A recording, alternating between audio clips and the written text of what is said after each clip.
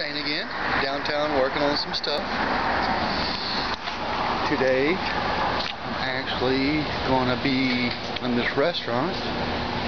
They have a dumpster here that when they come in, they just ride against this wall all the way down till they just tear everything up.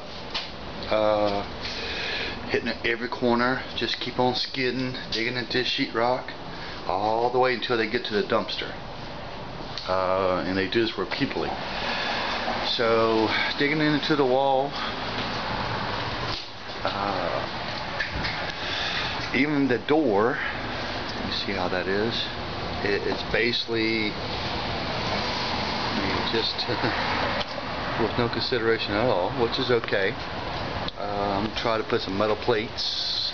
I'm going with diamond plate metal because as they ride against the wall, the diamond plates would be, it will stop them every few seconds, so they have to be forced to get off the wall.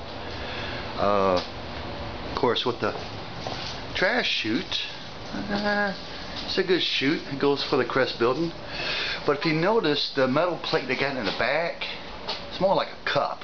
It needs to be a straight angle, so the trash every time don't get just jammed up in there. Once that happens, it blocks up the rest, cardboard or not. But that's about it.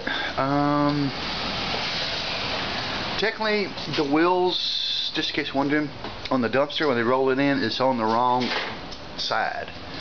The turning wheels are on this side. The straight wheels are on that side. It should be the turning wheels on that side and the straight wheels on this side. That way when they come in, they can actually, you know, do as they want. But as you got straight wheels in a narrow hallway, you have to constantly, you just back it up left and right. So it's kind of understandable, the frustration.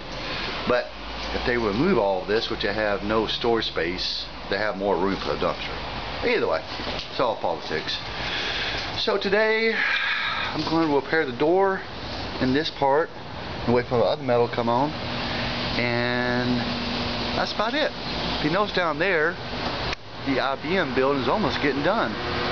They're actually making it, you know, pretty good over there. And that's about it. Alright, well, if anything, I'm going to get back to work. Yeah.